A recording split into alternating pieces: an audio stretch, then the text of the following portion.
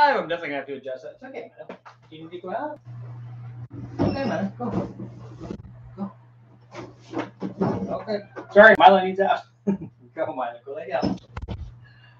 So this light has to go. There we go. That's much better. And we're live again. I'm back. I'm back from my trip.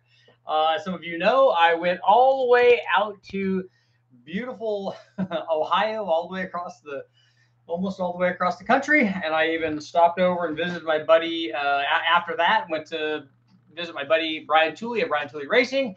Got to see him, Brandon, Ty, all the guys over there. Very cool. They're doing some cool spintron testing over there. 9,500 RPM with hydraulic roller stuff. Pretty cool. So we'll be doing some stuff on that, hopefully. But what I want to talk about tonight is one of the things I was doing today was how you guys probably know him. Was helping Todd today after I got back, by the way, late last night or early this morning, more accurately, about 1:30. And then it dawned on me that with the time change when I left, I went 1,450 or 60 miles just stopping for gas, so straight through. And then when I did the math, I'm like, oh, I've been up for 22 and a half hours. I don't recommend that, by the way. So it was a long trip. But what I did was when I stopped off, my goal the next morning, I stopped once after leaving from Bardstown, and my goal was to get to somewhere near the border of Utah and Wyoming because they have fireworks there. So I wanted to look at the fireworks stand that was there, and I wanted to get there, arrive there when it was going to be open. So I had to schedule the travel time and the time there and then the time difference and all that so that it all worked out. It did. And after I went in there, I'm like, oh, there's still lots of time left. I'm just going to keep driving. At least I'll get through, Utah and maybe into Nevada, maybe Bonneville or whatever. I'm like, I'm already here. And as I went through the border of Utah and Nevada, you gain another hour. Like, man, look, here's another hour of driving. So I just kept going.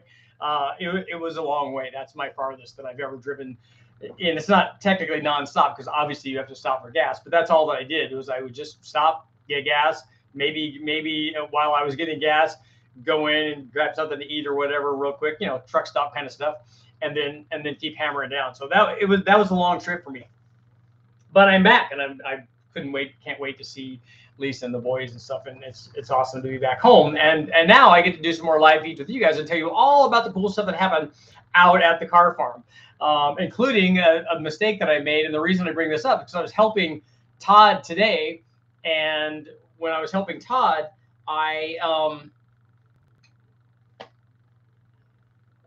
Dean, I don't know what you're doing there, but I'm going to get rid of that stuff. I don't know what you're talking about there, but it doesn't seem like it's helping. So I was talking to Todd today, and I was helping him with the tune on his turbo. He's got a turbo LS and some kind of truck. And so I was helping him work through some of the stuff because there were some differences on there. He said that he got some information from Matt, which Matt's a tuner actually, and I'm definitely not, as you guys know. But I was looking at the files that he gave him, and I'm like, there's no way that, and so you guys know, I'm not calling Todd out and I'm not calling Matt out. What I'm doing is calling myself out because I'm getting somewhere I'm getting to a point there. But I was looking at these files, and I'm like, there's no way Matt would run this much timing on this kind of application. And as it turned out, that was actually a methanol a methanol file for the Holly, and so it didn't need to be used as a 91 file. So I got through all that stuff, and the reason I bring that up is because, and you guys know this, one of the worst things that you can do to your vehicle is and the thing is, we all get excited about putting it together, especially a turbo motor. And even if you go out and you run low boost and take precautions, you always want to go out and run it. And the first thing you want to do is, let's feel the boost. Let's see what it does. Wow! And you're like nailing it down the road and building boost and doing all this stuff. And honestly, not knowing whether or not you have the right timing in it, whether or not you have the right amount of fuel in it, not knowing any of that stuff. And so again, like I said, I was trying to help him out, and I'm not calling Todd out. This story is actually about how easy it is to do that, because I did exactly the same thing. This is a story about the Omni. Um, so the goal for when I left here with an Omni that had no motor and trans in it was to take this back, and what I wanted to do was build a T2 1987 that, and you guys know, so that I could then swap that into my Omni and then get it California certified with emissions, so that it would I could get it certified and get it registered and stuff as a swap car, and hopefully it'd be legal. So what that required was for me to take this car and go back and see the Ben and Brian and the fantastic guys back at the car farm who offered up to help me do that.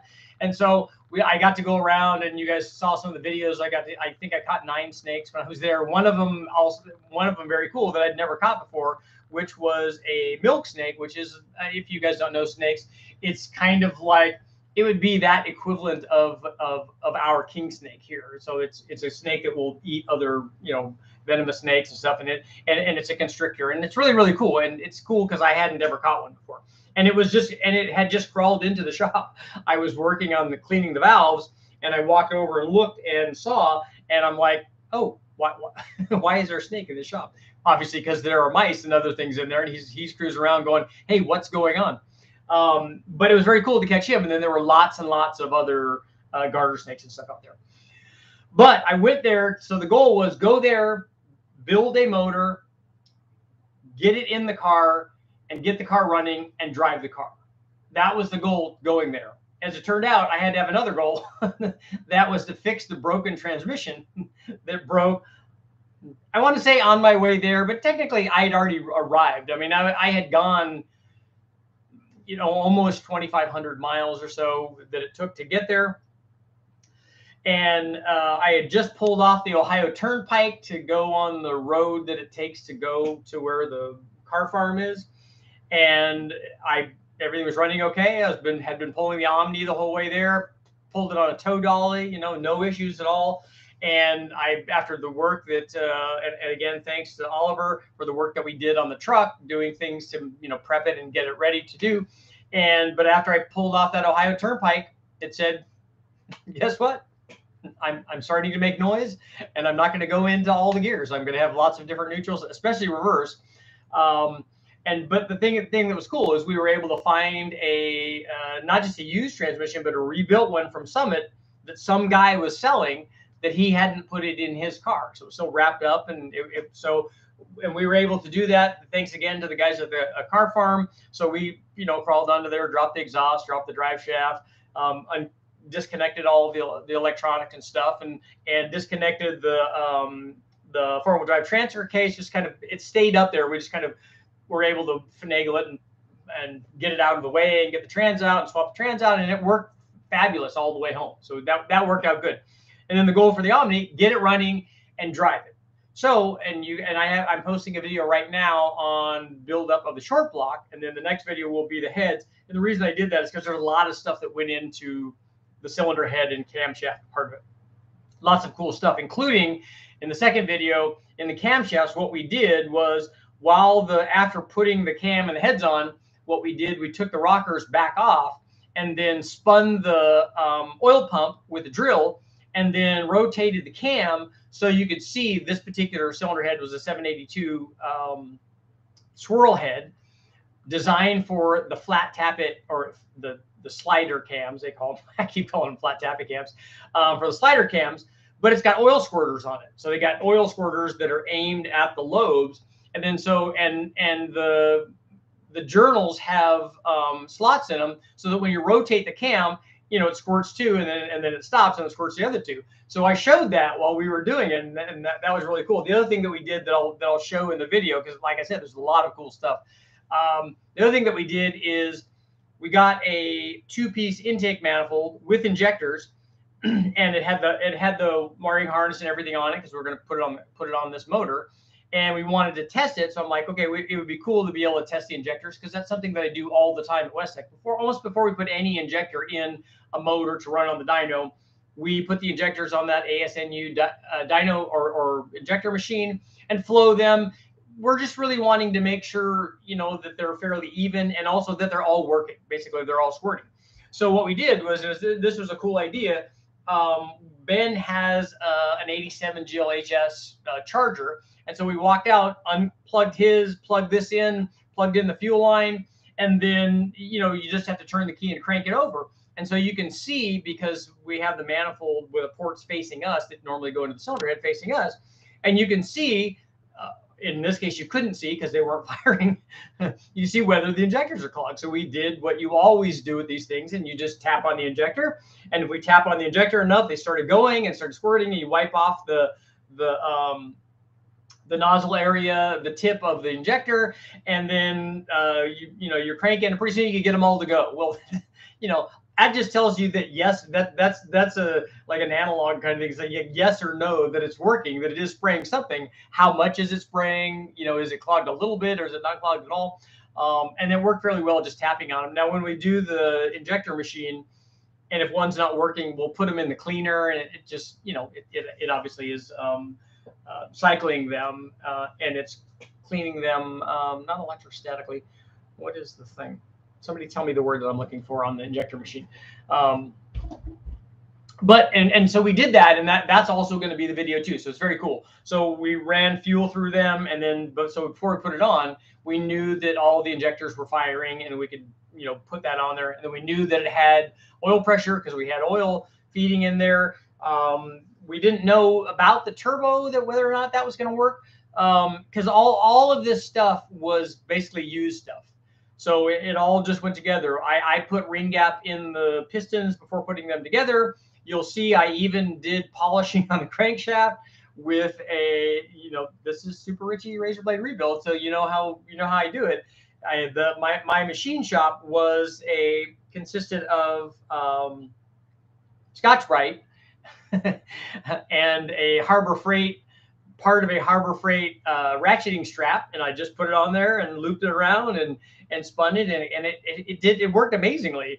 And then I did the same thing with the cylinder heads. We took apart the cylinder heads, and I cleaned all the valves off with a wire wheel and lapped them all in, and using a drill method, and that worked good. So and then we put all this stuff together, and so you'll see all that. And that's the reason that this is in two parts. It's because there's so much stuff that happened with the cylinder head and the rest of the assembly, you know, putting it together. So we got the short block stuff done now. That's loading, and then the next one right after that is going to be the cylinder head and stuff. And then we also put the motor in, connected it to the transmission. That again is a pretty big rigmarole, because choosing the right transmission. This one actually had, this car actually had been modified to put a cable shift in, and when they modified it, they not just modified it, they changed the tunnel, and so again it was everything that we were doing required us to do something else. So we didn't surface a flywheel. We did the Super Richie surfacing on it. Same thing with the head deck. We did put head studs on it. Like I said, we did put ring gap in it.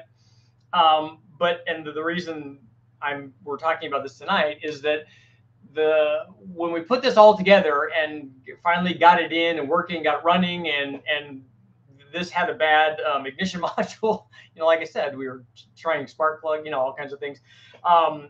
But it finally got up, was running good, and started up. As I idled well and took throttle and did all that stuff. And then what I did was we took it for a ride. And so all I wanted to do is for the video, because the goal was take it there, get the thing built, connect it to a transmission, stock T2. This has a stock cat, stock exhaust, all of that stuff, stock air box, everything, stock intercooler and radiator. Get it running and drive it. And so I just needed a video of me driving it. So there's video of me taking it down the road and driving it. And then so when you're driving, you're like, well, I wonder, you know, it feels like it's driving. The gear shifting was terrible because these cables, in addition to whatever was done to the floor pan, which is going to be repaired, the cables that were in there now were fairly stretched. So the shifting was terrible. That's all going to be fixed. But right now it was difficult But you know, you could just kind of roll into second gear or roll into third gear if you were able to get into that gear. There's no speed shifting or anything. I just wanted to make sure that the turbo worked and it was going into the boost. So you roll into it, you roll into it, you roll into it, and you know that's making boost. Well, I shouldn't say that you know that it's making boost. I should say that you assume that it's making boost because it feels like it, but there's no boost gauge on it. There's no air fuel meter on it. And all we did was eyeball the timing. We never even put a light on it. You kind of know by the way that you do the timing out there. There's a bunch of marks on it. You're like, I got to put it on that one. That's kind of, you know, but that's the thing. And this is what happens with turbo cars. And the same thing that Todd was doing. I did exactly the same thing. I went out and drove a car, went into boost on a car that I did not know what the air fuel was, did not know what the timing was. And you don't know, in my defense, a little bit, this is a completely stock motor with a completely stock ECU, with a completely stock harness and a completely stock exhaust, yada, yada, yada, excuse. It's all of those things. And I didn't go full throttle, but I did go into boost. So that's enough to hurt something, especially given the fact that our injector check was nothing more than making sure that they sprayed. And that's probably not enough. So I did do that, and it's easy to see why, you know, because obviously people don't have access to the dyno and all the electronics and all the stuff that I often have access to, especially when I go down to West Deck. People don't have access to that. So what do? Well, they do what I did. And this is what Dodge 2.2 and 2.5 guys have been doing for years. They put in, you know, a stage 2 computer and a plus 20 injector. They turn the boost up to whatever, 14 or 15 pounds, and that combination works until it doesn't, if you have enough pump in it. But that's the other thing. It had fuel pressure. We could tell that. The pump that I don't know what pump is in the car. I'm assuming based on the fact that this thing had a 2.5 in it with a big front mount, and I was told it was running more boost, and it had a turbo upgrade, exhaust manifold upgrade, and everything was on before. I assumed, again, I don't know, I assumed that it had a fuel pump upgrade, a 255 or a 342 or something like that. And it probably does. But when we first hit the key, nothing happened. And then eventually it did happen. So again, we're assuming that the pump was working and that it had enough pressure. We didn't put that on there. We did check the Schrader valve. So when we turned it on, you know, stuff sprayed out. So it did have some pressure. But all this whole driving the car around was done without ever knowing all of the things that I like to know to make sure that nothing will go wrong. Because I don't, you know, like I said, I can't tell you how many times I've driven cars over back when Steve from Powertrain Dynamics was nice enough to let me come over and do dyno testing over at his place. But we would drive over from my shop, which was right around the corner, just like literally, you know, just one block away. But I'd put weird turbo stuff. You know, I had a Supra intercooler that I got from trading for the Honda, and the Supra intercooler, because this was we drove over in the Del Sol, put a turbo on it, put this intercooler on it, and it had probably a T3 from an SVO Mustang or something on it. The intercooler's hanging up out of the hood, so we just took the hood off. It had an open exhaust because I didn't want to build another exhaust for the turbo. You know, so it was this like Mad Max kind of thing. I can't tell you how many times we've driven over in that or the 3400 Grand Am or any of the Grand Prix or any of the stuff that we tested that I drove over there and just never even thought about going into boost. I'm like, the first time it sees boost is when we start rolling in over on the dyno with everything hooked up, with the fuel pressure hooked up, with the air fuel. We know exactly what the timing is, all of that stuff. And yet, when I was driving the Omni, I went into boost, and so I'm obviously as guilty as everyone else. So when I'm telling you, do as I say, obviously not as I do. But when we're on the dyno and we have one hooked up, it's easy to know all of that stuff. Less so, I think, when we're so this will be a good poll. Less so, obviously, kind of out in the real world. So this will be our poll for tonight.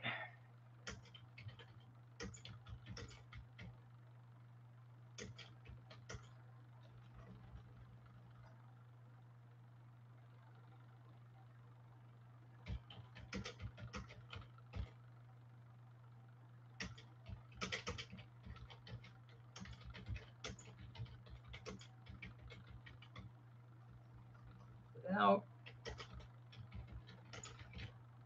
Okay, so the poll for tonight is: have you ever let it rip on a boosted motor without a proper tune? So we'll see how many people have to say.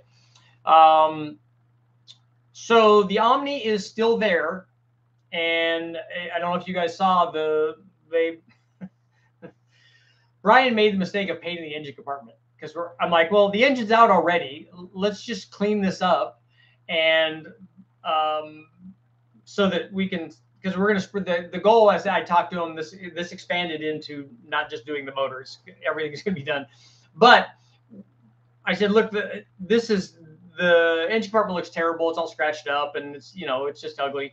And it had been resprayed, and there was different color spray paint and stuff on it. So I wanted to just do something decent in there before we put the motor in. The motor's going to go in. It's going to stay in. It's going to be driven around a lot. So let's at least make that look kind of different, at least kind of decent.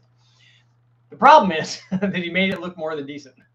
That Santa Fe blue color is far and away my favorite color for an Omni. He did that, and then he did clear over it. And I'm like, oh man, there it goes. Now the whole thing has to be done. So the whole car is going to be done, and it's going to be done in that color, and it's going to look amazing. And then now everything on the engine has to be cleaned and detailed and painted, and the transmission and all the shift cables, and now the interior. The interior is actually fairly nice on that car. But now I want to do, because we have some funny things that we're going to do with making it a GLHS clone in blue, which they never made. So we're going to do some cool things with that. So now I want to change to like Shelby interior and the Shelby wheels. I have the original pizza cutter wheels or whatever they're called, the ones with the holes in them for the GLH turbo. But I'm thinking now about putting the GLHS wheels on it if we're doing GLHS, because now after doing the engine compartment and looking at the cross member, the K member, now Brian wants to take that out. Like I said, redo it. That's the problem. Is you like, oh, I need a new radiator cap. So I take the radiator cap. Oh, that radiator cap looks really good. So now I got to repaint the radiator. Now I got to do the intercooler, and then it becomes a whole restoration. And that's kind of what's happened with this. Although I'm okay with that because it's going to be an awesome car, and it's a kind of car I've wanted all the time, and it will allow me to do lots of stuff, lots of testing with it, and just drive it around, because we're putting AC back in it and stuff, because this is an original AC car, an original rear wiper car, all of the cool stuff that you see when you're and learn when I was out there, because it was awesome. They basically had everything, every kind of T version. That was the first video that I did.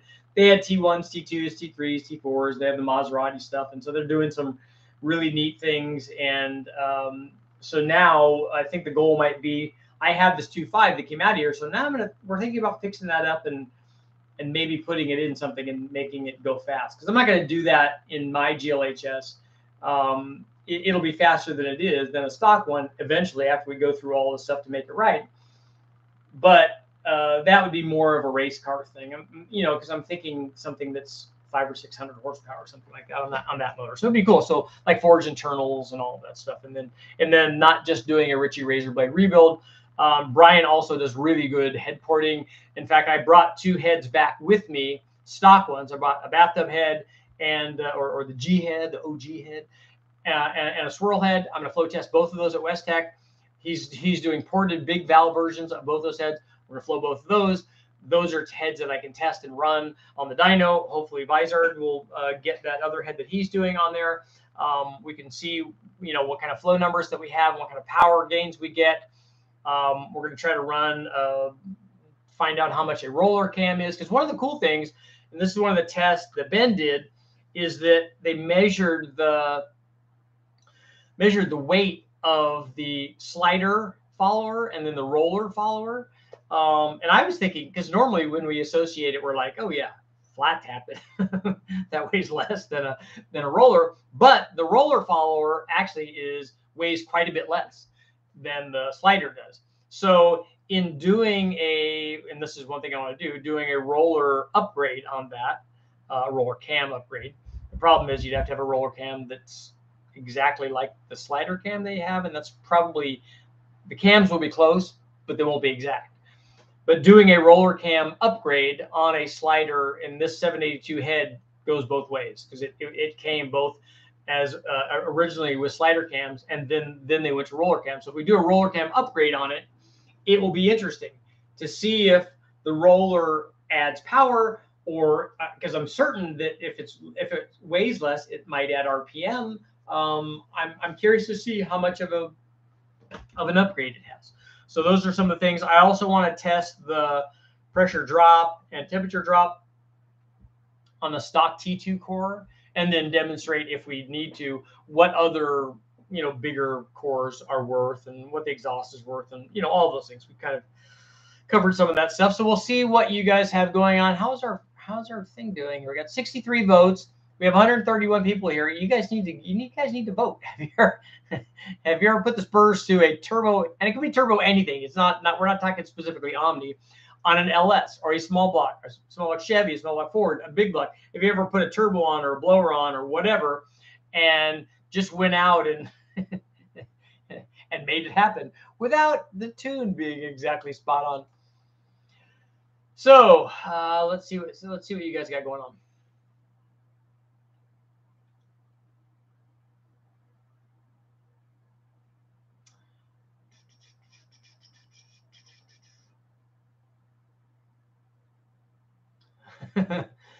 Afraid Manny from Mexico considered a rear wiper to be the true mark of a quality vehicle. It's true, right? And in Mexico, they have the cool. They have another T3 vehicle that we didn't get here in the United States.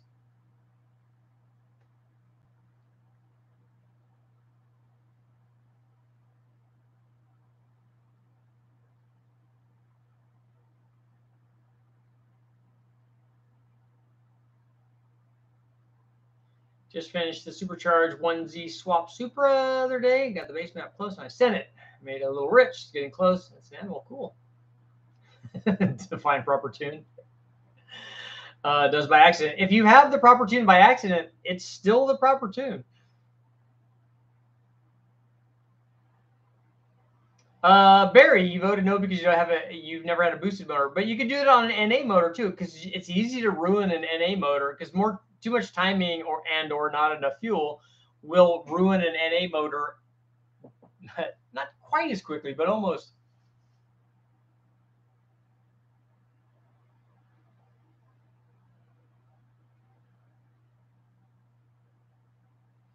I told you about my Ford Aerostar that I turbocharged and didn't have a tune on it, but you didn't believe me. I still don't.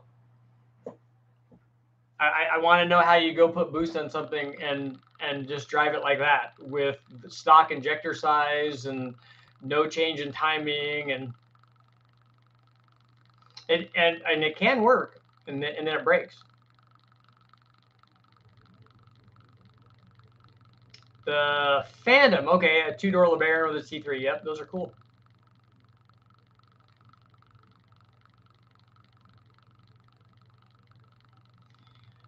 I street tune pretty regularly, and you have to start somewhere. So you start off light and work your way into heavy. And that's what we do on the engine dyno. What we do is we start off, we first take the timing out of it. And so in the case of Todd's, he had all the timing in it. Like, he had 26 degrees of timing at 7 pounds boost. That's too much. That's not going to work. It's not going to work for very long. And so, that's an easy way to break things. But in contrast to that, if you have 10 degrees of timing at 7 pounds of boost, you can get away with a lot. And that's where we start. We start on the very conservative side with timing, and then figure out what our air fuel thing needs to be. Do we have too much? Do we have too little? Whatever it is, make a nice little curve that looks fancy on the graph, so somebody else looks at it and they go, "Ooh, yeah, that's nice. It's all sexy and curvy." And then we do that, and then we start adding timing to it. And then once we get those right, then we start adding boost to it. Because when we start adding timing to it, at 10 pounds of boost, let's say that we have 20 degrees of timing at the top, at the horsepower peak, and then less at the torque peak, and then less even down low. As we go up in boost, the timing will come down. That's what normally happens. And so you can scale that, and then obviously for fuel, as you go up in boost, you're adding fuel. So you scale that up. And then, so after we get everything right at one boost level, which is exactly what I told Todd, he was talking about hooking up a boost controller, or that he has a boost controller. And I haven't done boost control with the Holly. We just have never run it, only because we have another kind of boost controller, the TC1, that's already hooked up to the dyno. And so it's very easy to hook that up. But I just told him, I said, look, just run the wastegate. Just run a line to the bottom of the wastegate and just run it at one boost level, and then get everything right. And then you can work on 10 pounds and 15 pounds, or how many ever pounds that you want. But get that right, get a point, get the NA thing right, get some sort of low boost thing right, and then you can scale that up fairly easily. And then get the boost controller working. Because sometimes with boost controllers, it sometimes takes a while to get it exactly right, especially if you're running multiple levels. If you're running 5 pounds, 6 pounds, 10 pounds, 20 pounds, whatever it is, getting the scaling right on the duty cycle for boost controllers can sometimes take a little bit of work. And so it's like, okay, that's not very much. Oh, that's all of it. Yeah, and then so that your tune has to be spot on. Your controls have to be in there to stop the thing from, oh, where's my overboost protection? Where's my timing protection? Where's my temperature protection? All those things need to be in there. So there's a lot of stuff that has to be taken care of, that you can take care of at very low boost and safe tune before you start going up to more stuff. Richard, will you give a quick rundown of the return trip from the Dodge firm? I hopped in a bit late. How the Chevy? The Chevy worked like flawlessly. It ran all the way back without any problem. I did a short trip, 5 or 6 hours from the farm down to Brian Tooley Racing, and stayed the night there, and then drove home from Bardstown, Kentucky, back to here. So it worked fine on the short trip. Just, went in all the gears, and we had driven around, 10, 20 miles or whatever, in town and on the country roads and that stuff around the farm. And it all seemed to work good. It shifted in all the gears. Once we got the level full, that stayed good. It went in through all the gears, went into reverse. The new lockup converter worked flawlessly. That was all very easy. That was just like, because out there the speed limit could be as high as 80 miles an hour, but I think I set the cruise at about 75 and just motored and just chewed up the miles. I was a little more concerned with getting better mileage, which the thing was doing about 19 and a half. Less in some of the hilly parts, but the mileage seems to be a little better now than it was with the old trans and the old converter. Anyone ever tried porting a 93 to 95 Lincoln Mark 8 manifold? I like the design, but they become restrictive too quick. A lot of that is not a flow restriction thing, as it could be a runner length thing with those, which is why back in the day when they were doing, because that's like the 96 to 98 Cobra stuff, they would cut the runner lengths on them.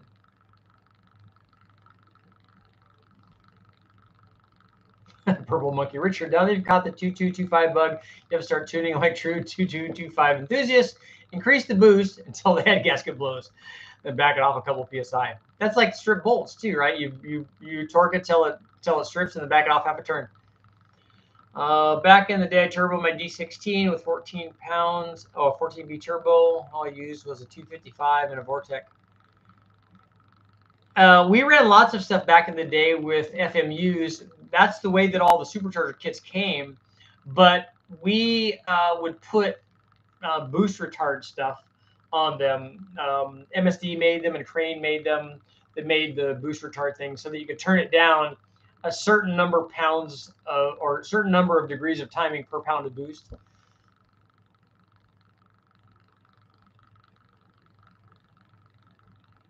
All I had in the 90s was spark plug reading, mostly blown electrodes. Yeah, that's a little too spicy. I need to back it off just a little bit.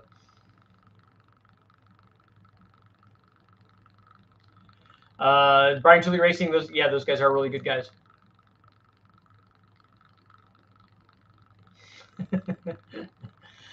Todd, you do it. You're about to push the pedal through the floor. That's good because you need more than wide open throttle. You need wide open throttle plus 10%.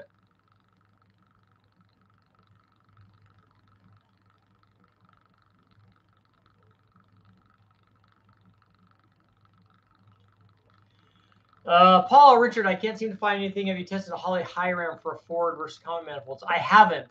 The closest thing I've come is I have tested way back the YN tunnel ram, and then guys way back in the day made a box that goes on top of that. It looks an awful lot like a stealth ram on a small block Chevy, but they made a box for that, and they called it a Flowmaster intake. A lot of guys don't even know about that, but they did that. It'd be very similar, but I suspect that a high ram is going to do what it does versus these other long runner manifolds, like on the LS stuff. It's going to be maybe more power up top and less down low, certainly than these long runner like trick flow manifolds. Todd, did you get your stuff running today? Rig up a long chain of rope with Scotch-Brite all through it and pull it through. It works. It actually polished them a lot better than we thought it would. It worked very well. And then when the guys saw the valve grinding stuff, they liked the valve polishing stuff. They like that as well too. Okay, come on. Sometimes it likes when I'm close. Stop freaking out.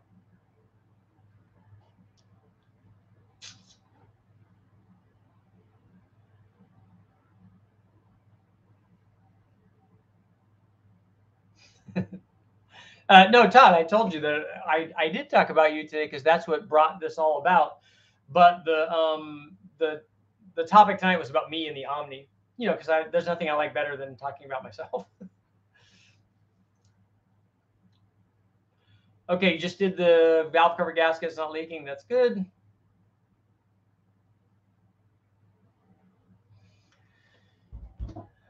I have a customer with an SM95 with a Vortec blower that sells an FMU and a BTM. Trying to get him on the real engine program. I did that for a long time. In fact, I ran mine at the Silver State at wide open throttle for more than 35 minutes. And in fact, the whole race was 42 minutes, but that part of it until I lifted off to go through the narrows, that was 35 minutes at wide open throttle.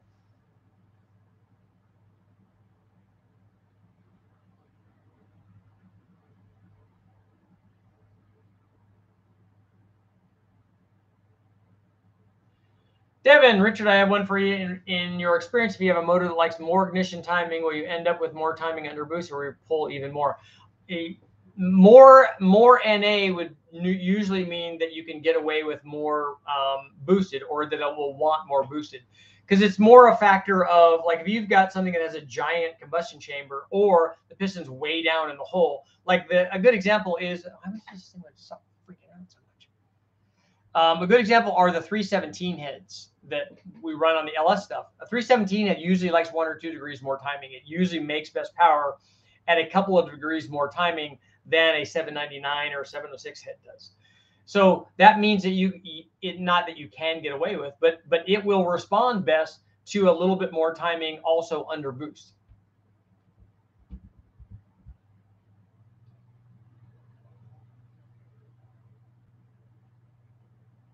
Yeah, Todd, if you don't scatter the motor with the bad tune, then with a good tune, it should be all good. That's right. A friend of mine has a twin turbo 5-liter Fox with an FMU built back in the 90s and still has the same tune. And those things would just drown it. I mean, and then they would start getting better because the fuel pump usually would go away. You go up to 100 PSI and the fuel pump would go, I really don't have that much fuel. I can't do that very well. And so the thing would get, like, when you'd nail it, especially on these 10-to-1 and 12-to-1 FMUs, it would just jack all the fuel pressure in. It'd be like 100 PSI where the fuel pump could keep up. And then what you'd have is later on, the fuel pressure would be falling as you go up in RPM, because the fuel pump just says, look, I can flow fuel, just not at 100 PSI.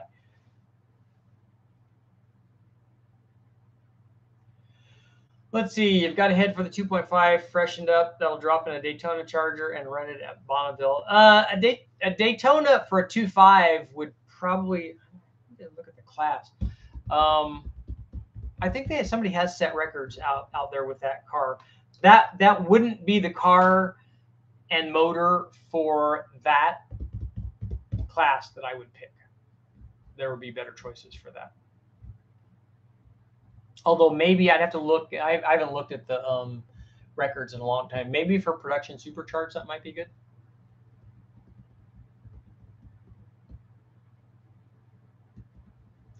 Anything comparable to a fast manifold that's not as high as a TBS or truck manifold? Nothing that's going to be comparable to a fast manifold. The MSD manifold on a cathedral port, the Dorman LS2 is comparable to a Trailblazer SS, but it's short, like the fast manifold is. It doesn't make as much as a fast, but it makes as much as a Trailblazer.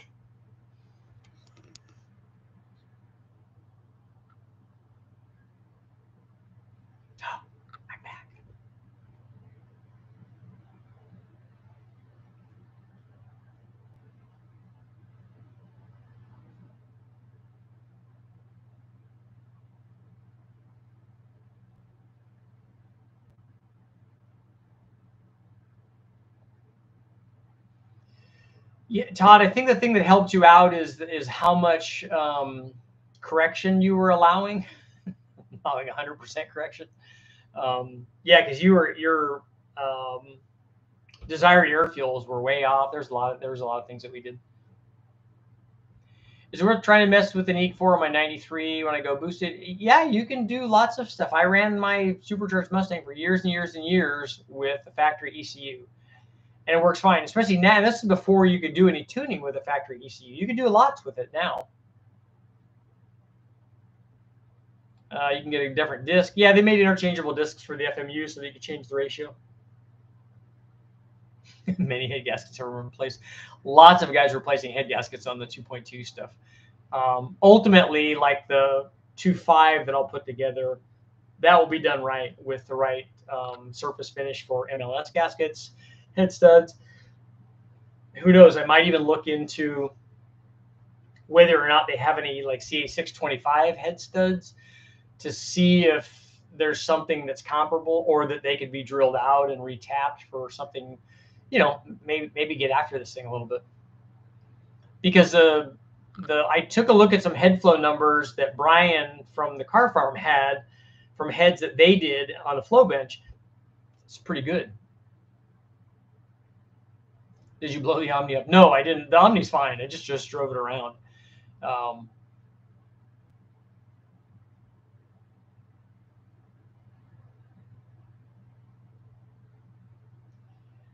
Dean's being esoteric again.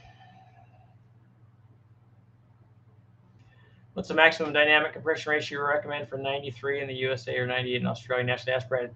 That's actually the wrong way to think about it, because that's not the thing that determines detonation. That's one of many things that can affect the detonation level. Dynamic compression isn't the only thing. What the surface texture is, how smooth it is, what the shape of the chamber is, what your air temperature is going into the motor. There's lots and lots of things. What the quench is like. There's lots of things that affect what the detonation threshold is, irrespective of the dynamic compression. So that's not the only thing.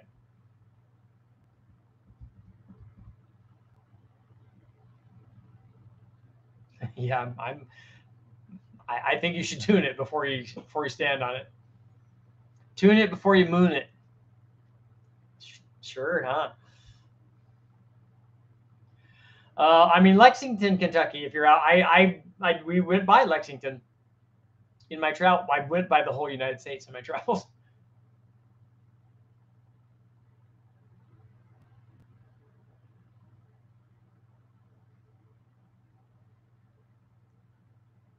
You ever heard of a Buick Start Car? Yeah, I have the SR71 stuff. Blew up so many they had to buy all the junkyard ones. I think that's actually a myth. I would like to see that that's the case. I remember reading a thing about that, about them going through all of the Buick motors in the wrecking yard. I don't think that that's accurate. I don't doubt that they blew them up, But I think that the all of them thing is an extrapolation from there. I think it makes the tail a little bit taller. Richard, have you or do you plan to do any factory LA or Magnum cylinder head testing? Yes, I have that Magnum. I have the 360 Magnum, so we'll do something with that. The Omni did get head studs, so it got ARPs in it, but it got I don't know. I have to ask Ben what kind of head gasket we got. We had a Cometic, but we didn't put that on there because the surface finish of either that head, and we just scraped both of them. So neither one of those were prepped for the Cometic, so I just didn't put it on there.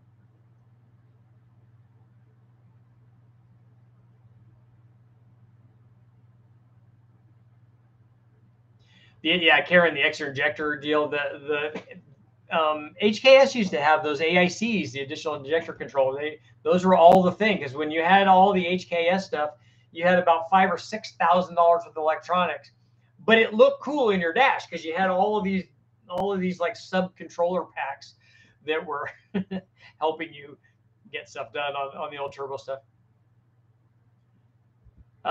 Special Agent, I have not gotten the head from David yet. I need to send him a message and find out what's going on. Does a 5-lug Dodge Charger have performance potential? What year is it?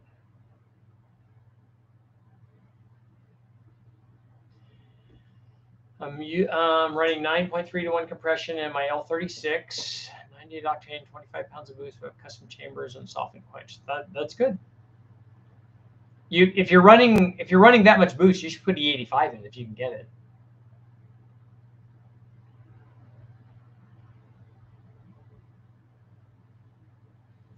I think part of how a stock engine management deals with boost is it has a knock sensor. It will pull timing. It will if it senses detonation. But the thing that you don't know about whatever stock thing that you're talking about is you don't know what the parameters are for timing retard. You don't know if does it yank 10? Does it yank 4? Does it yank 4 and then 5 and then 6 and then more and more if it keeps hearing it as it cycles around? How fast is it doing it? Does it keep taking it away and save the engine, or does it take it away and go, okay, now you're on your own? And especially this older car, the Dodge Omni actually has a knock sensor, and they relied on it fairly heavily, which is kind of impressive for the mid 80s. And this one had the knock sensor hooked up and stuff. The interesting thing though is the knock sensor is plugged into the intake manifold, which I thought was kind of interesting. I was surprised that it wasn't in the head or the block.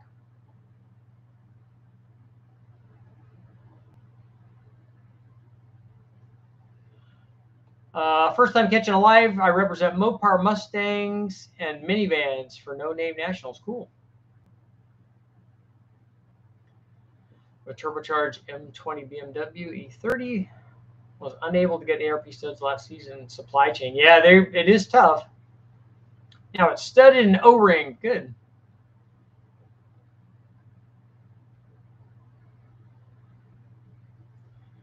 I think it's an 87 Charger has lots of potential, and really whatever. That's not. I mean, those aren't technically K cars, but any of those kinds of cars with 2.2s or 2.5s in them, those motors can make pretty good power. Not as much as the T3 4-valve version, and not as much as an SRT4, but certainly they can make good power. And because the Omni is a 2,000-ish kind of pound car, it doesn't take a lot of power to make them go fast.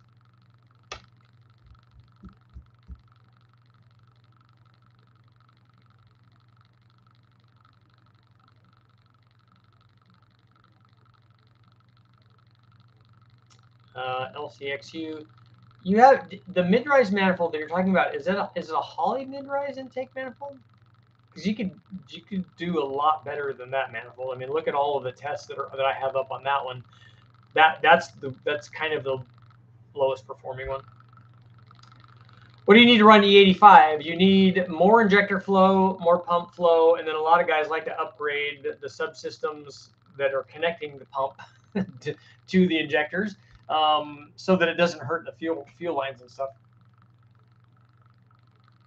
And then you need to tune it because you're going to need to supply 20 to 30% more fuel.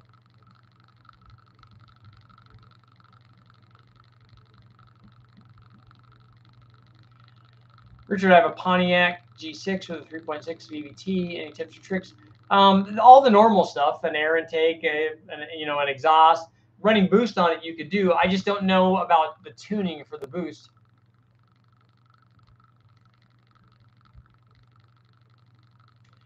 Eric, the 53L33 I've got in my front yard has a rotated lifter. Yeah, that's the tray wearing out, and that happens under real high mileage stuff. But it's easy to fix. I mean, cams cost nothing. Guys will probably give you a camshaft. Dan, I'm back. Yes. What is the no name national? Is it a race group getting together and you can run whatever you want? We have a 71 Dark Custom, 71 RT Charger, 97 Mustang, and an 05 Mazda. Good. All of those are good. Is the 05 the Mazda's not a oh, that's a Millennia though, right? Do you know what the record ET is for the Holley Super Sniper on an LS? What is? Yeah, you got to tell me what Super Sniper is. I don't know what that is, and I won't know anyways. At whatever some kind of specific record that is. Richard, did you have a chance to look at the Eliminator? Is it a boat? I didn't look. If you sent me a picture of it, I haven't seen it. What is your opinion of Ford 7.3 gas motor? It seems to be making good power. Guys are doing a lot of testing with it. It seems to be doing well. I mean, it's big, and the head, I know with ported versions of the head, it can flow pretty well. And guys now have intake manifolds, like short runner kind of intake manifolds, like high ram style stuff. Brian Tooley's got one. The guys from Texas Speed, I think, have one. And so you just run boost on something like that, and it can make good power.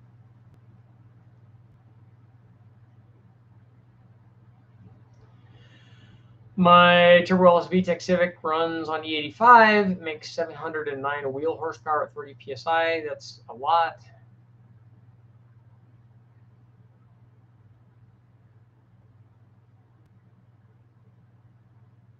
Got B&M said if I run a turbo cam first, then I can select torque converter and thank you. I don't know, Danny, I don't know what you're saying. Just tell me what your combination is, and I can tell you what kind of cam, or show you, direct you to a video with actual results that tell you what's going to happen.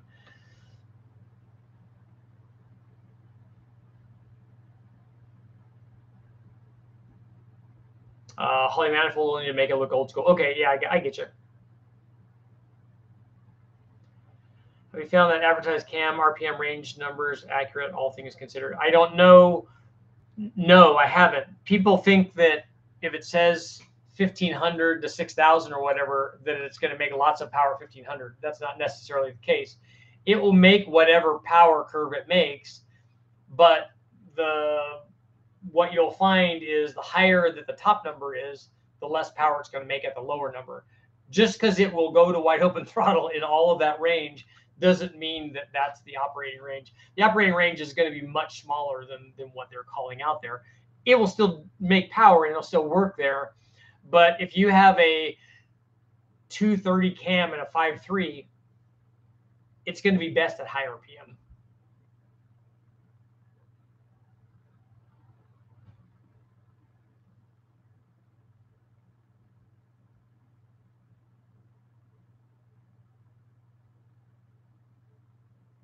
You need 500 subs to race in Sykes-Town, Missouri. My plans for the Omni are to get it. It's going to be completely redone now, basically, and then get it smogged and ref, and then registered and driven around.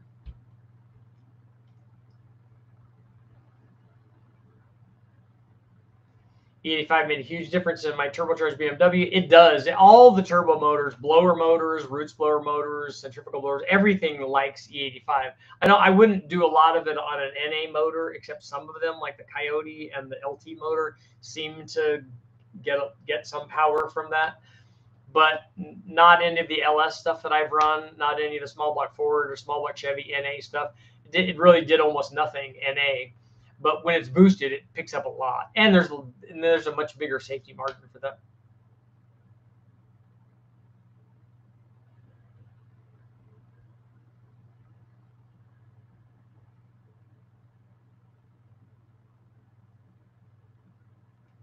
Danny, I don't know what you mean by is it considered a high idle for a bigger cam?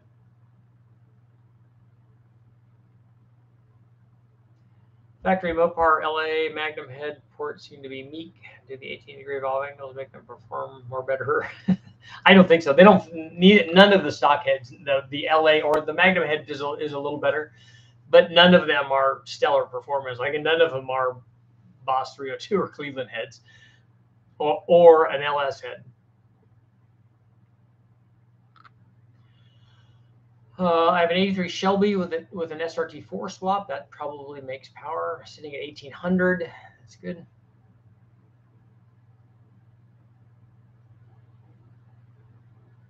My buddy's tuning a 90 Civic with a Jackson Racing supercharger. I run lots and lots of those.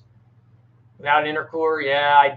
I have a video up where we ran the Jackson Racing and a Vortec and a turbo on a B16 Del Sol. And so you can see how much difference there is in power. It's quite a bit. Tyson, E85 will definitely help with that blower. It will like that. The other thing we did a water meth injection, and it did bring the charge temperature way down. It doesn't add a bunch of power, but it did bring the charge temperature way down. So it would be less likely to detonate that way.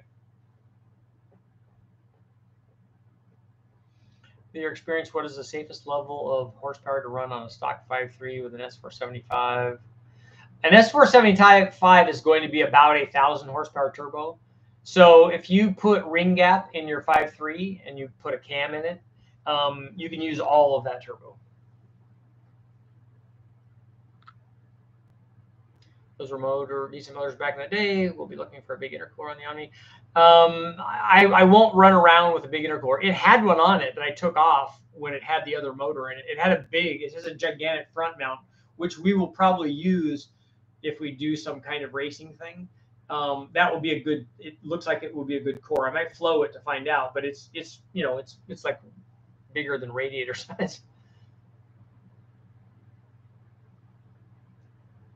Have you ever tuned strictly for EGT and not on knock? No, only because you have multiple things that affect EGT that are you can change the EGT with timing, and you can change the EGT with air fuel. So that's not really, for me, that's not a good method. And I don't ever tune it on knock either. We tune it based on air fuel, and then we know how much timing it needs or doesn't need from having tuned hundreds and hundreds and hundreds of them. Devin, Richard, in your experience, are cast iron heads more detonation prone? I think that they are. Does running 85 require different injectors, fuel pump? Yes. Corrosion can be an issue, but more the reason that you would do a different pump and injectors, and if you're going to upgrade them, you'd upgrade them to ones that are compatible with the 85 anyway, but they need to be bigger because you're going to need 20 or 30% more flow for whatever power level that you're at. And more than likely, if you're thinking about putting E85 in, you're going to also run more boost and stuff and more timing and make more power. So you need even more fuel flow. So I always go oversize on your injectors and your pump. Those things won't hurt you. I'm sorry, I'm lost. I'll look for your turbo cam video. No, Danny, I'm just asking you what question? What are you trying to find out? I still don't know what you're trying to find out. Are you asking me what cam you should use in a turbo motor? If that's the case, tell me what the motor is. I don't even know where the starting point of all this is. So just let me know what you're trying to find out, and we will. You'll get the answer here.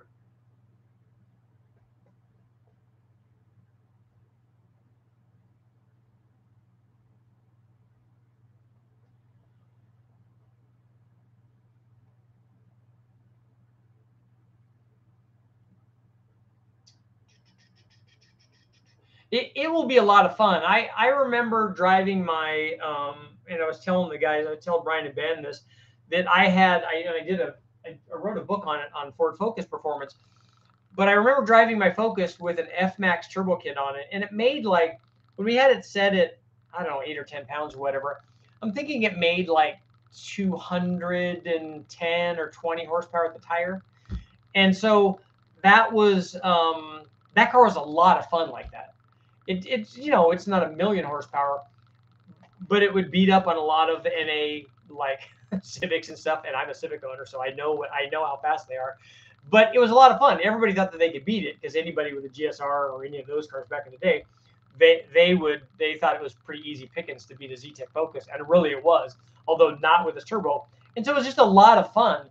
And this car being compared to a Focus, I'm sure an Omni's got to be 700 or 800 pounds less than a Focus, and it might even be more than that.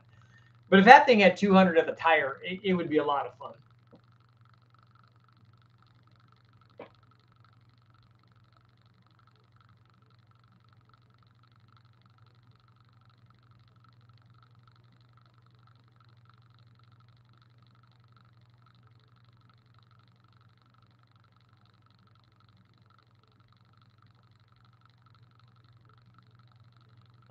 Noodles. I've told you guys hundreds and hundreds of times about the trophies. Those are all land speed record trophies. Richard, stock coil pack sufficient to support 600 horsepower LS3. Your LS3, your factory LS3 coils that you have are the ones that we run on the 1500 horsepower stuff. As long as you can adjust the dwell, we put it at 4 to 4.5. Those coil packs work great. And the 600 horsepower is like, oh, it's like a yawn for them. They don't even care. Have you seen a breakdown on the new Edelbrock 4150 style carb? I think Brule was going to be doing some testing on one of those. I haven't seen one up close. Put a fish valve in it. That's right. Fish valves for everything. Although I think the Omni stuff is not fish valve. They're Granger valves, or what they call those. And this one had one. This had a Granger valve in it. Although I would probably want a, a Turbo Smart, cool, like, it's got to be blue too. Now apparently it has to be Santa Fe blue boost controller.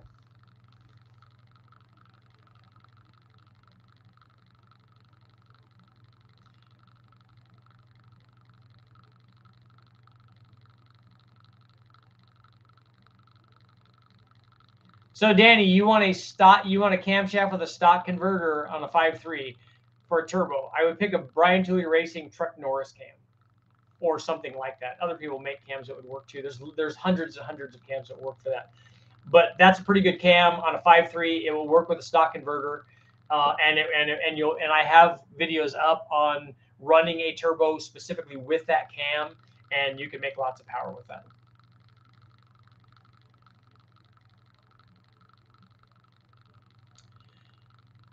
Just picked Dodge Omni. The guy claims that the cam went out, and he said it would be easier just to buy a used head. What do you think? Should I rebuild the head or just find a used one? A lot of times you can find the head and the cam and everything, and it just comes out as one thing.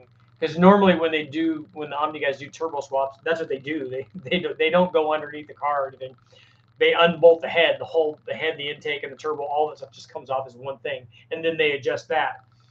But if you're going to do that head, make sure that it's flushed out really well. Cams should be easy to find.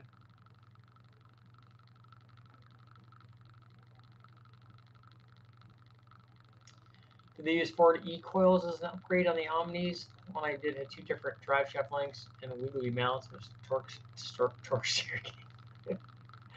The Omnis actually have equal length half shafts. And then they have a center one, just like a Honda does. And I don't know about the coils. This just has it's just a single coil. So maybe I'll put a blaster coil on it and an MSD.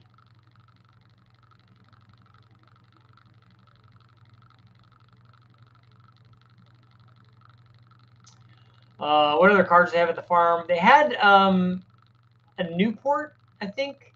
They had a bunch of Dodge Cummings trucks. They had some old, maybe Power Wagons and stuff. If you look at the video, you can see some of the other stuff. He's got one called the Mooport, which is kind of cool because it looks like a cow. They have some 440 stuff, and I think one of the trucks also has a 400, which is kind of cool.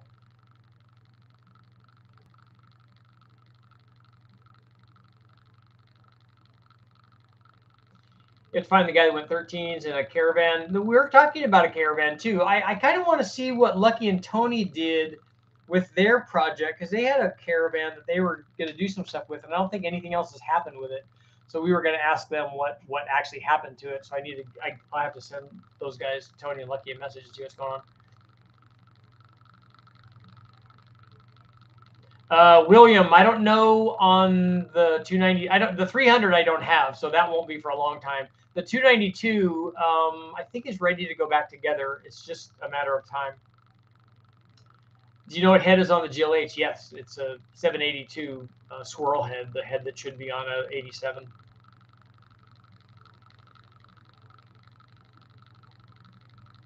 Three cars that I went to look at when they were new and could not afford it. 97 Integra Type R. Those are probably money now. 95 Mustang Cobra R. Oh, with a 5.8. And third gen RX-7. All of those are good. I would like to have all of those. Oddly enough, of those three, the Mustang, and I'm a Mustang owner. I have an 88 original owner. The Mustang would be the low, would be number 3 on that list for me. The third gen RX-7 would be first, and then the Type R, and then the Mustang. Is 15 minutes at 2,000 RPM enough to break in a flat top cam? I had to stop this time because of the fuel pump problems. I like to vary the RPM when I'm doing break-in, and on a flat tappet cam, I normally don't break them in at idle. If it's in the car, I like to drive them around a little bit just so I can vary the RPM. But when we break it in, we usually do 2 cycles of 10 or 15 minutes, but it varies the load and the RPM.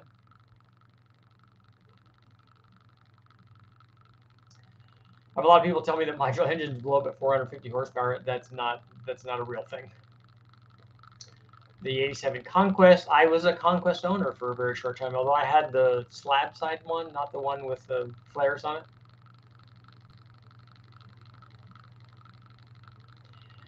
Don't remember, but did you ever max out a GT35 on an LS? No, a GT35 is not going to make 17 or 18 pounds on an LS, on one with a camshaft, because that's about a 600 horsepower turbo.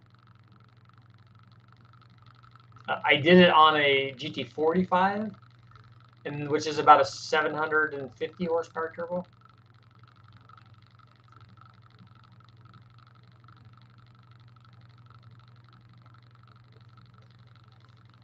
Turbo on an SRN, working on a C5, LS2 cam heads and intake on L99, both aluminum.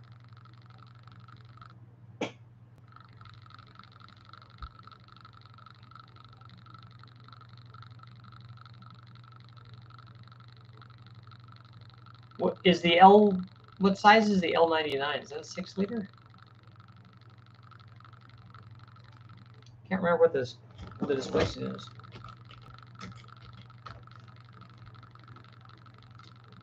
L99 is a 6.2, right? So if you're taking it off the C5, which might be a 5.7, how much power loss transferring parts? It seems to me, if I'm reading that right, that you're going to be doing nothing but gaining power.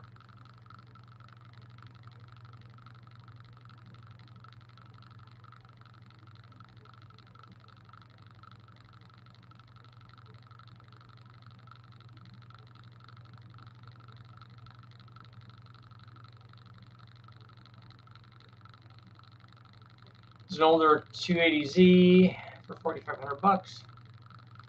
I like those. And the 280Z is probably the lowest cost Z that you could get into right now. The naturally aspirated ones before they went to the ZX, all of those the prices are going up on those.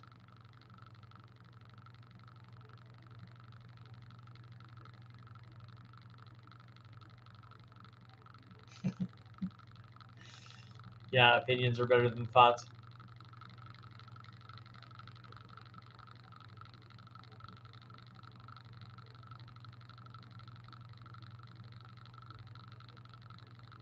An HOL99. I'm not familiar with that. An LC9, maybe?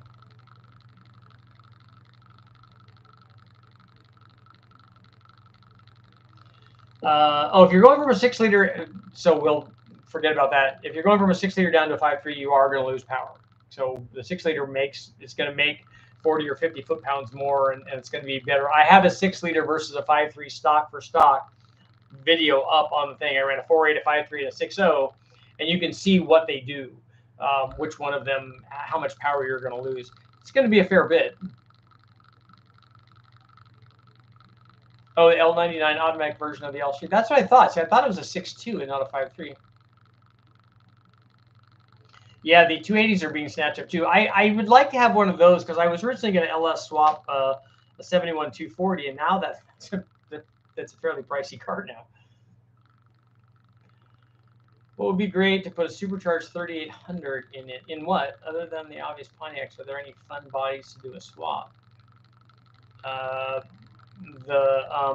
Fiero, you mean? Is that what you're talking about? I would like that 3800 with a turbo on it to go in Oliver's car, and that Nova would be a good swap. It just takes a lot of money because the ECU that would be required.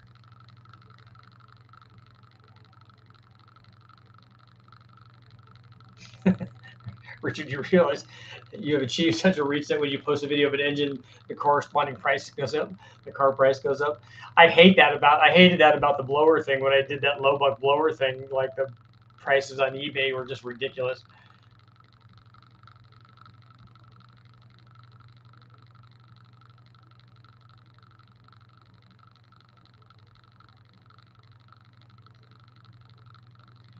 The only new car I ever bought was a blue 85 Omni, glass turbo, ran autocross. I'm sure that's GLHS. The cars actually handle fairly well, although I'm surprised looking at the suspension, but it seems to work pretty well. The blue one that I have has conies on it. Okay, first option, get a 6-liter truck engine and use LS2 cam and heads. Leave the LS2 as spun main bearing. That works good. The 240 it will have a 5-speed going in it. Right now it doesn't, and it had one that came out of it when it had the L series engine in it. But we'll put a turbo L series with a 5-speed in it.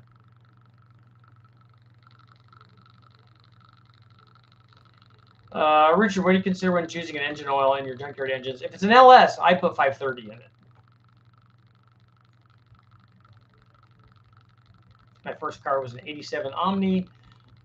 So was it an 87 GLHT then? So we will close out our, have you ever let it rip? It's interesting, about half and half there. Well, not half and half. Most of them are saying no, so we know some of them are not telling the truth because they probably have. But 58% saying no and 42% saying yes. That was a good poll. 4.8s are not dish pistons; they're flat tops. Which is why that's the piston that's shared with the HO version of the 5.3 also, because then they put the 799 or 243 heads on it. Turbo Z Auto rear pumpkin from the 80s. The R200s were good, yeah. And you can also put an R230 in it, which we might have to do. And I think Oliver might have one there that I can buy from him. So they run stock weight oil and a turbo LS. That's what we do on the dyno. I run 530 stuff.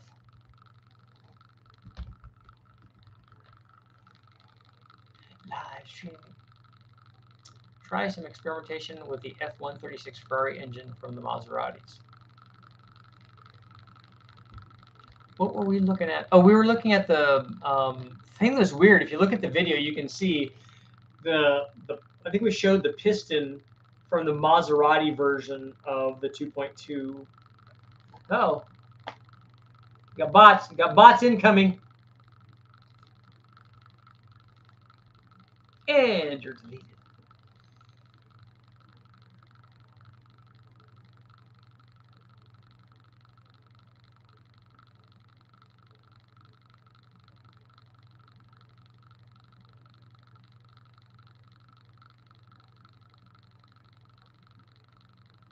Bots plenty. That's right. Yeah, you can vary the. Dan was saying that when you would choose the oil when you're building a motor, that you would vary it based on the bearing clearances. The factory stuff, especially on a junkyard motor, you don't necessarily know what the bearing clearances are. We put 530 in the LS stuff because that's what it would originally have run. And it's always a good starting point. Sometimes on some high mileage big blocks and stuff, we might start like with a 2050 or something. Especially when we may change it to a 2050 if the oil pressure is low, which it has been on some junkyard motors.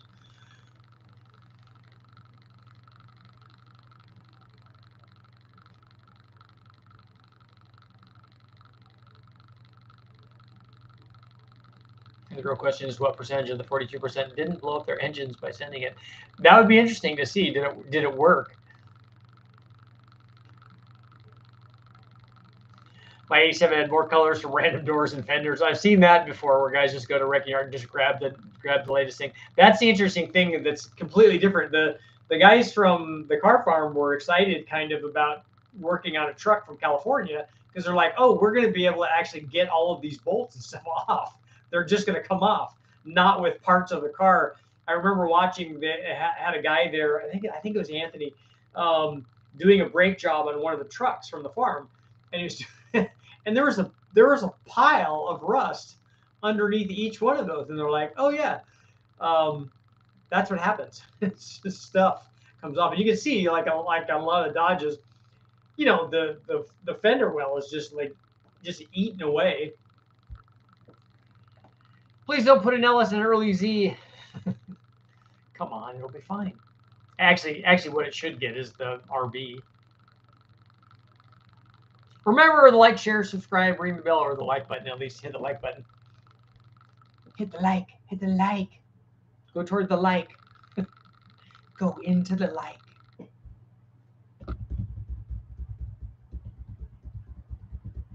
The Omni would still beat the same era Charger and Daytona. Those cars were a good bit heavier, except for they had T3 Daytonas. But the T2 stuff, the regular GLH Turbo Omni was not a match for a T2 Daytona, I don't think. The car that I like that we raced, and you guys will see in the video, we set up a drag race, and I got to be the flag girl. And I realized that when you see that, like on Fast and the Furious, the girl in the little skirt that jumps and makes them go. Those cars must be pretty far apart. Because on this narrow road, I would have had to go sideways to let them go by. So I thought it's probably not a good idea.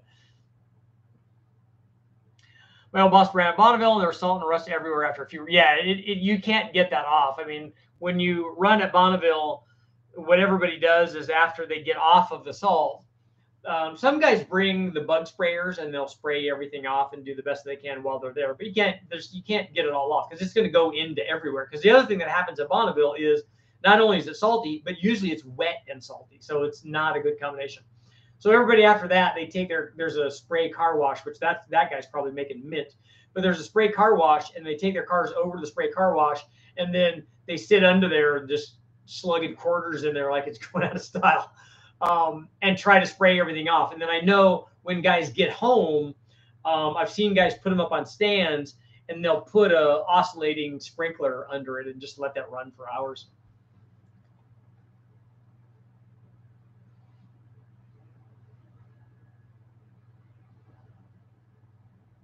I know somebody that drifts a Nissan 240SX with a supercharged 3800 and a T5 manual. That would be good. I think that the interesting fun fact, I think that the ZXs, the Turbo ZXs, came with the back section of their transmission. I think was actually a Turbo 350. The best were Eagle Talon all-wheel drives. Those were good. I raced against the Archer brothers who drove the all-wheel drive Eagle Talons in World Challenge, and I was driving a Mustang, and I can tell you those ran good.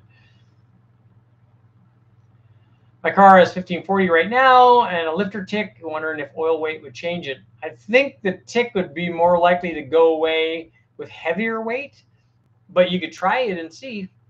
Go down to 0-20 and see what it does. That stuff pours like water. 2JZ and the 240. Nah, the RB would be better because it's Nissan.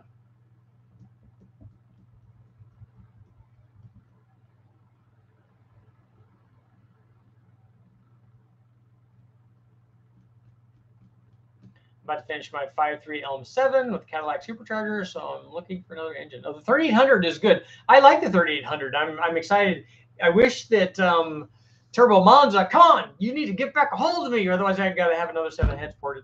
I need to get a hold of Turbo Monza so that he can, I can get those heads back. I need to get the ported heads back. I think he was waiting to do bigger valves or something in it, but I need to get it back so I can run that test and run the boost all the way up.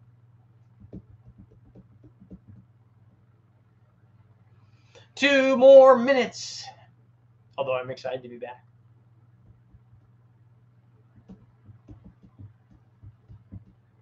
Slant 6. The Slant 6 isn't going to get very much. It's going to get, it has springs in it already. We resurfaced the head and stuff.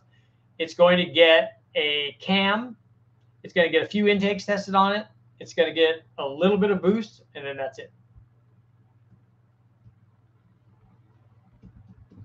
3.8 in the Regal with a turbo. The Grand National or the Turbo Regal or the Hot Air one that came with the non-intercooled deal, all of those were good. And I like those body styles too. Good show. Good show.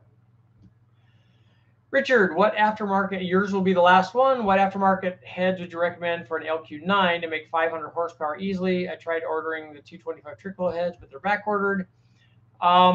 You actually can do that with the stock heads. You can make 500. If you look at the videos I have up on a 6-liter, especially on the LQ9 that has more compression, you can get 500 horsepower with just a camshaft. 500 flywheel horsepower with just a camshaft fairly easily. And a decent intake manifold, certainly. If you want to go with the ported head, you could port stock heads. I wouldn't port the 317s. I would port some 799s or 243s. The guys from Total Engine Airflow and lots of other people have those. There are ported heads that people sell. West Coast Cylinder Head has stuff. Texas Speed does. Brian Tooley has stuff there.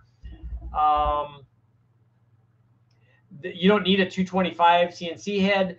Take a look and see if they have the AsCast 220 head. Maybe they have those in stock. That will certainly make that power very easily.